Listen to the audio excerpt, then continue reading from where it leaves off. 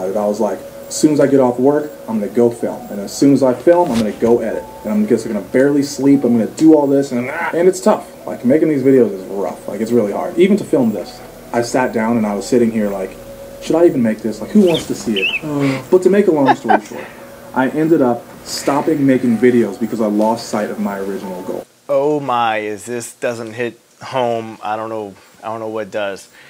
Yesterday was Sunday, and as I'm relaxing around the house and actually giving myself some downtime, the funny thing is, what do you think a pro photographer wants to do on his day off? And I practiced taking some pictures.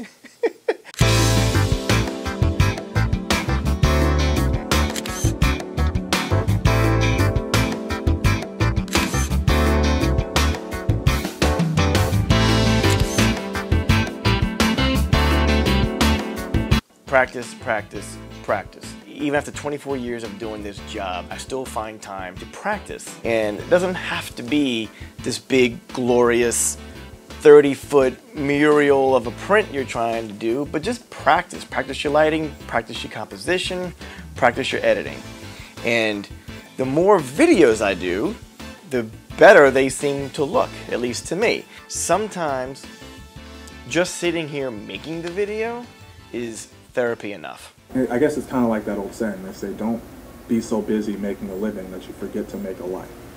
He is so right as far as letting life take over to the point to where you forget to create time for yourself to be creative. Sometimes enjoying the process is the whole purpose.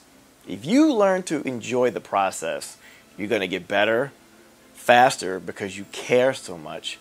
People around you are going to feel your energy of how much you love your job, and they're going to want to be around you.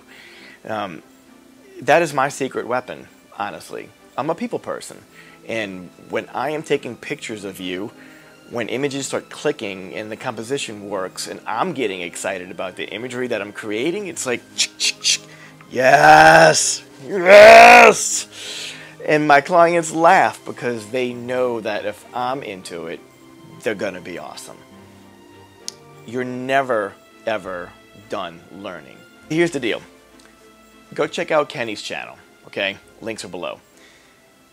I'm calling you Kenny, man. I'm so sorry. It's Kenneth.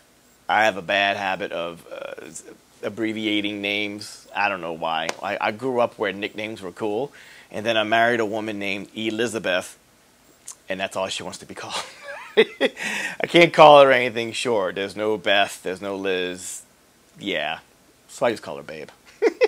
Oh my goodness, you guys. Stay focused on your dreams. I hope you have some dreams. I hope you did something today that allowed you to project your craft into something more of what you can do for a living, because there is no greater job than the one that you love. All right, that was deep. Cool, but deep. All right, I gotta get out of here. My stack of things are waiting for me. Peace.